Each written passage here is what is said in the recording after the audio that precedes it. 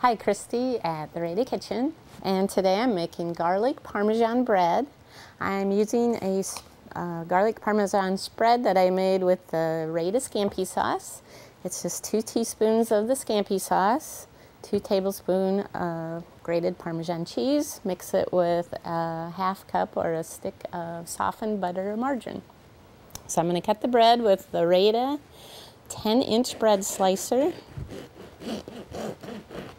This will easily cut warm bread, French bread, hoagie buns.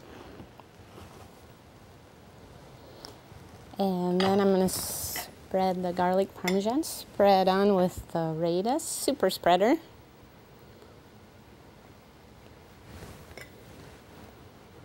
Now this garlic parmesan spread, you can use it on sauteed vegetables, corn on the cob.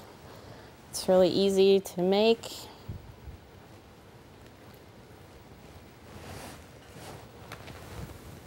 So you're going to put this under the broiler on a low setting until it's golden brown, probably about 10 minutes. Now if you don't want to use it all, you could freeze the bread. You can also freeze the garlic parmesan spread. So we'll come back and see how it looks. So our garlic parmesan bread is done. It's delicious. It's easy to make.